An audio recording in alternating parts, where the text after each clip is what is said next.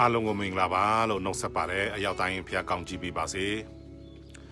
ဒီနေ့ခန်းစားချက်တင်းရခန်းစားချက်ကတင်းအနာကဖြစ်တယ်ဆိုတာကိုဆိုတဲ့ခေါင်းစဉ်နဲ့အလင်းပေးရှင်းပါတယ်တင်းရခန်းစားချက်ကမျိုးစစ်ဖြစ်တယ်ဒါကြောင့်တင်းရခန်းစားရတဲ့အရာဟာတင်းရအနာကဖြစ်တယ်ဆိုတာကိုအလင်းပေးရှင်းပါတယ်ကျွန်တော်တို့ဒီမယုံကြည်သူပေါ့နော်ဒီနတ်လိုင်းမှာဆိုရင်တို့မှာအထက်လန်းအောက်လန်းဆိုတာရှိပါတယ်အထက်လန်းဆိုတာကနော်ကောင်းတဲ့လမ်းပေါ့နော်အောက်လမ်းဆိုတာကညစ်ပတ်တဲ့လမ်းပေါ့နော်ညစ်ပတ်သူများကိုပြုတ်စားထားတယ်ညစ်ပတ်စွာပြုတ်စားတဲ့ line ကိုညစ်ပတ်စွာပြုတ်စားခြင်းကိုအောက်လမ်းလို့ခေါ်ပါတယ်အထက်လမ်းကျတော့သူတို့ကပြန်ဖြီးပြီးတဲ့ပုံစံပေါ့နော်နတ်ကောင်းကိုခေါ်ပြီးတော့ပြန်ဖြီးပြီးတဲ့ပုံစံမျိုးပေါ့ဆိုအထက်လမ်းအောက်လမ်းရှိတယ်လို့ကျွန်တော်ယုံကြည်သူမှလည်းအထက်လမ်းအောက်လမ်းရှိပါတယ်အောက်လမ်းကစာတိလမ်းဖြစ်တယ်အထက်လမ်းကဝိညာဉ်လမ်းဖြစ်ပါတယ်စာတိလမ်းလို့ပြောလာတဲ့အခါမှာစာတိနဲ့ဆိုင်တဲ့အရာအားလုံးကနော်ဒီဆိုင်တဲ့ခန်းစားချက်တွေအားလုံးကအောက်လမ်းဖြစ်ပါတယ်ဆိုတော့ခန်းစားချက်မှာလည်းအထက်ခန်းစားချက်အထက်လမ်းအောက်လမ်းရှိပါတယ်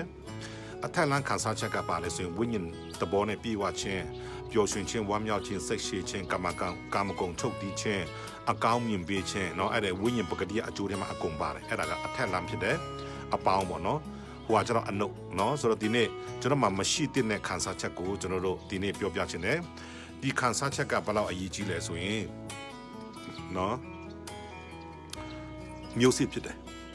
ဘလို့ခန်းစားရင်ဖခင်ကဘလို့ပေးတယ်တင်ကစင်းရဲလို့ခန်းစားရင်စင်းရဲမယ်တင်ကစိတ်ပြတ်တယ်လို့ခန်းစားရင်စိတ်ပြတ်မယ်တင်ကမျောလင်းချင်းကင်းမြဲလို့ခန်းစားရင်မျောလင်းချင်းကင်းမြဲသွားမယ်တင်ခန်းစားတဲ့အတိုင်းဖြစ်တယ်ကျွန်တော်တို့ဂျူးလူမျိုးတွေကခန္ဓာမျိုးကိုမသိမ့်ပိုက်ခင်မှာမောရှေကထောက်လိုင်းရေးဆက်နေရကိုဆင်လို့တယ်အဲ့ချိန်မှာပြန်လာတဲ့ခါမှာအမြင်တစ်ခုကွဲသွားတယ်ပထမအမြင်ကယုံကြည်ခြင်းရှိတဲ့အမြင်ကငါတို့သိမ့်ပိုက်နိုင်တယ်မကြောက်နဲ့ဒီဘလူးတွေကိုမကြောက်နဲ့အဲ့ထောင်မောင်းတဲ့အကောင်တွေကိုမကြောက်နဲ့ငါတို့ဖျားတတ်နိုင်တယ်တိမ့်ပိုက်ရအောင်လို့နော်ယောရှုနဲ့ကာလက်ကယုံကြည်ခြင်းနဲ့ပြောတယ်သူတို့ပြောတဲ့စကားက2ယောက်ပဲပြောတယ်နောက်10ယောက်ကအကောင်းမပြောဖျားပေးတဲ့ကောင်းကြီးဂတိတော်မြေကိုအကောင်းမပြောဘူးငါတို့မတိုက်နိုင်ဘူးတဲ့ငါတို့တည်တော့မယ်ငါတို့ကနန်ကောင်းလို့ပဲတဲ့ငါတို့ကသူတို့ရုပ်ကိုကြည့်တဲ့အခါမှာအယမ်းကြောက်သွားတယ်ဆိုပြီးမှ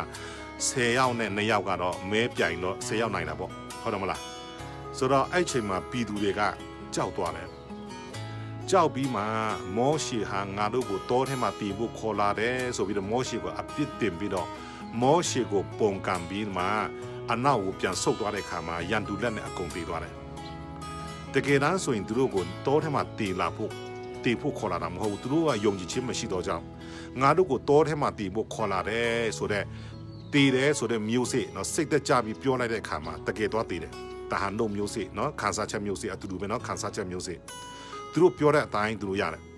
ဖခင်ကသူတို့ကိုမတတ်ဘူးနော်သူတို့တည်တဲ့လမ်းကိုသူတို့ရွေးယူတာဖြစ်တယ်မောရှေလည်းမတတ်ဘူးသူတို့တည်တဲ့လမ်းကိုသူတို့ရွေးယူတာဖြစ်တယ်အဲ့ဒါဟာသူတို့ဒီလိုခံစားရလို့ဒီလိုဖြစ်သွားတာဖြစ်တယ်ဖခင်ကပါပြောလို့ဆိုနင်ငါကိုကြားစီလို့တဲ့အတိုင်းပြောတဲ့အတိုင်းငါလုပ်မယ်တဲ့တော့ချက်ကကိုစီမှာကိုပေါ်မူတည်တယ်တွေ့လားနင်ပါပြောလဲနင်ကြိုက်တာပြောငါအကုန်ပေးမယ်နင်တေချင်တယ်လို့ပြောလားငါနင့်ကိုတေခွင့်ပေးမယ်နင်ဖျားချင်တယ်လို့ပြောတာငါနင့်ကိုဖျားခွင့်ပေးမယ်နင်ဆင်းရဲချင်လားငါနင့်ကိုဆင်းရဲခြင်းခွင့်ပေးမယ်ဒါကြောင့်မို့ဒီနေ့ခံစားချက်ကမျိုးစေ့ဖြစ်တယ်တချို့အဆိုတော်တွေနော်ကြည့်သူတို့ခံစားချက်ကိုတချင်းအသေးကွဲတဲ့တချင်းဆိုတဲ့အခါမှာလေသူတို့ကအသေးကွဲတဲ့အတွေ့အကြုံတွေတွေ့ရတယ်ဟုတ်တယ်မလားအသေးကွဲတဲ့တချင်းဆိုလေးအသေးကွဲလေးပဲဘာကြောင့်လဲအဲ့ဒီခံစားချက်ကိုသူတို့မျိုးစေ့ကျဲလိုက်လို့ဖြစ်တယ်ဒါကြောင့်မို့ခံစားချက်ကမျိုးစေ့ဖြစ်တယ်ဒါကြောင့်မို့ဒီနေ့ကျွန်တော်ဘဝကိုเนาะကျွန်တော်တို့ဘဝကိုဆွဲချတဲ့အရာเนาะကျွန်တော်ဘဝကိုเนาะဒီ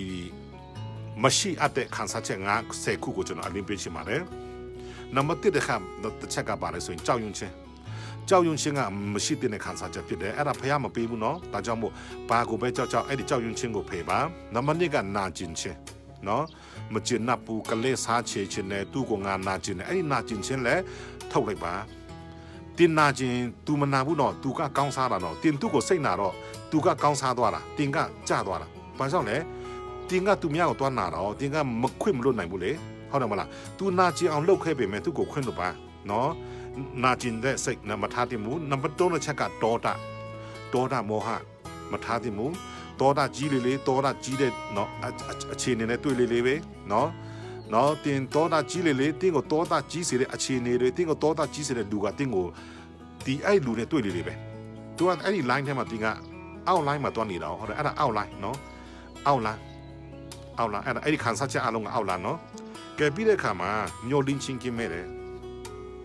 ငါမှမျောလင်းချင်းမရှိတော့ဘူးဆိုတဲ့ခံစားချက်ဘယ်တော့မှမထားနဲ့ခွတ်တော်၌အမြဲတမ်းမျောလင်းချင်းရှိတယ်ငါတို့ယုံကြည်သူတွေမျောလင်းချင်းကင်းမဲ့တဲ့စကားဘယ်တော့မှမပြောနဲ့ဘလို့မှမခံစားယုံကြည်သူအမြဲတမ်းမျောလင်းချင်းရှိတယ်အိမ်ထောင်ရေးပြက်လဲဖះရှိတယ်နော်စီးပွားရေးပြက်လဲဖះရှိတယ်ဘာပဲပြက်နေပါစေ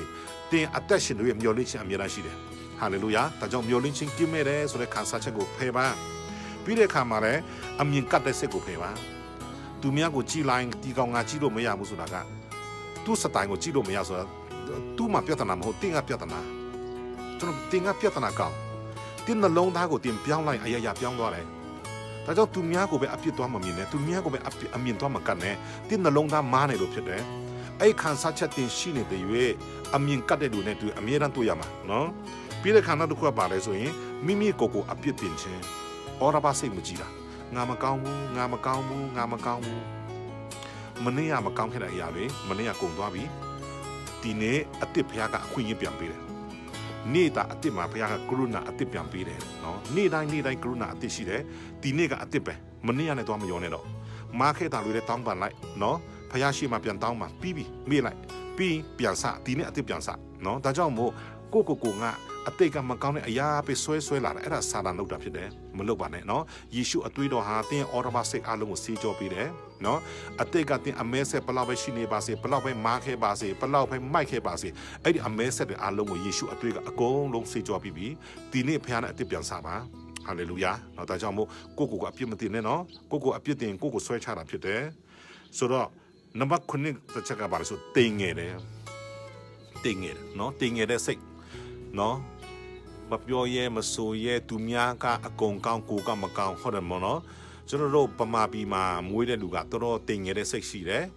အဲ့တင်ငယ်စိတ်တွေကိုဖယ်ပါငါတို့ကဖျားသားဖြစ်တယ်လုံးဝတင်ငယ်စိတ်တွေမထားနဲ့နော်တင်ကဖျားသားဖြစ်တယ်ဘယ်တော့မှမတင်ငယ်နဲ့နော်သူများဟာတင်တော့နဲ့ဘယ်တော့မှနော်မကြောရဘူးနော်မတင်ငယ်ရဘူးလုံးဝမတင်ငယ်ရဘူးနံပါတ်9တစ်ချက်က10တစ်ချက်ကစိတ်သက်ကြလို့တယ်ဒါလည်းမရှိသင့်ဘူးနော်စိတ်သက်ခဏစိတ်သက်ကြတယ်ခဏစိတ်သက်ကြယောဂတချို့ကစိတ်သက်ကြယောဂဖြစ်သွားတော့ပြန်မထနိုင်တော့ဘူးနော်ဒါကြောင့်မို့စိတ်သက်ကြဆရာမလို့ဘူးခရစ်တော်၌နော်ငါတို့စိတ်သက်ကြဘာအကြောင်းမှမရှိဘူးနော်ပြီးတဲ့အခါမှာအထီးကျန်တယ်နော်အထီးကျန်ဆရာလားယေရှုရှိတယ်လေဟုတ်တယ်မလားယေရှုရှိတယ်လေဘယ်သူမှမရှိယေရှုရှိတယ်အထီးကျန်တဲ့စိတ်ကိုလည်းဖယ်ပြနော်ပြီးတဲ့အခါမှာနံပါတ်10ကလမ်းမားပြီလို့နော်ခံစားရတယ်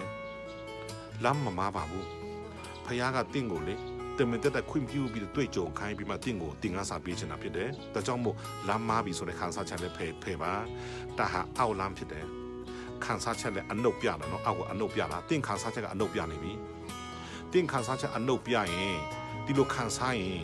တင်ဖျားစီပို့လိုက်တဲ့အခါမှာဖခင်ကလည်းအေးနင်လိုချင်တာဟုတ်လားနင်စိတ်တက်ချက်ရှင်တာဟုတ်လားစိတ်တက်ကြဆရာအကြောင်းကိုပဲတင်းကိုပို့ပေးမှာအထီးကျန်ချင်တယ်ဟုတ်လားနင်ကအထီးကျန်နဲ့အာဟာပဲပို့ပြီးမှာဆိုတော့ဖခင်ကပြောပြီလေနင်ငါ့ကိုကြားတဲ့အတိုင်းနင်ပြောတဲ့ငါလုပ်ပေးမယ်အထီးကျန်ချင်လားပြောနင်ကငါအထီးကျန်ခွင့်ပြန်ပေးမယ်အသေးကွဲရှင်တာဟုတ်လားအသေးကွဲတဲ့ချင်းနေဆိုနေတာဟုတ်လားလိုက်ဆိုတာဟုတ်လားအေးနင်ကငါအသေးကွဲစီမယ်ဒါကြောင့်အသေးကွဲတဲ့ချင်းကိုဆက်ဆိုတဲ့လူကအမြဲတမ်းအသေးကွဲရတယ်နော်ဘာကြောင့်လဲသူအဲ့ဒီမျိုးစေ့ကြေးလို့ဖြစ်တယ်တော့ဒီမှာရှိတဲ့ယုံကြည်သူများခံစားချက်ဒီမျိုးစေ့ဖြစ်တယ်ခံစားချက်မှာ2မျိုးရှိတယ်အနှုတ်အပေါင်းကတော့ဝိညာဉ်ပကတိနော်ပျော်ရွှင်ခြင်းဝမ်းမြောက်ခြင်းငြိမ်သက်ခြင်းကာမဂုဏ်ချုပ်တီးခြင်းသူများကိုနားလေပေးခြင်းသူများကိုချစ်ခြင်းအကောင်းမြင်ပေးခြင်းအဲ့ဒါအထက်လားအောက်လားကပါလဲတောတာမနာလိုမုန်းတီးခြင်းရန်ရှာခြင်းအဲ့ဒါအလုံးကစာတိနော်ကလတိခန်းကြီး9ထဲမှာအကုန်ပြောထားတယ်နော်စာတိပကတိအကျိုးကပါလဲဝိညာဉ်ပကတိအကျိုးကပါပြောပါခရိယာမှာလဲလမ်းနာလမ်းရှိတယ်အထက်လားအောက်လားအထက်လားကဝိညာဉ်လားအောက်လားကစာတိလားမယုံကြည်သူမှာလဲနာနာလမ်းရှိတယ်အောက်လားကသူတို့ညစ်ပတ်တဲ့နတ်တွေလှုပ်ထားတယ်လူတွေကိုညစ်ပတ်အောင်လှုပ်စားတယ်လူတွေကိုရုပ်မာတယ်ကြမ်းကြုတ်တယ်သူများကိုပြုတ်စားတယ်သူများပေါ်ကပြတ်အောင်လှုပ်ထားတယ်အဲ့ဒါအောက်လားအထက်လားကသူတို့နတ်ကောင်းနဲ့ခေါ်ပြီးပြန်ဖြီးပြီးလေဟုတ်တယ်နော်ဒီနတ်စားတွေနော်တကယ်တခြားမယုံကြည်သူပေါ့ငါတို့ယုံကြည်သူလည်းဒီနလန်းရှိတယ်နော်ဒါကြောင့်မို့ဒီနေ့အပေးချင်ပါတယ်တင်ခန်းစားချက်ကမျိုးစေ့ဖြစ်ပါတယ်တင်ဘလို့ခန်းစားရင်ဘလို့ရမယ်ဒါကြောင့်ကိုခန်းစားချက်ကိုစောင့်ထိန်ပါအဲ့ဒီခုနပြောတော့တဲ့10ခုစလုံးသူ့ရဲ့ကြုံမခံနဲ့သူ့ရဲ့တခင်နေရာမှာ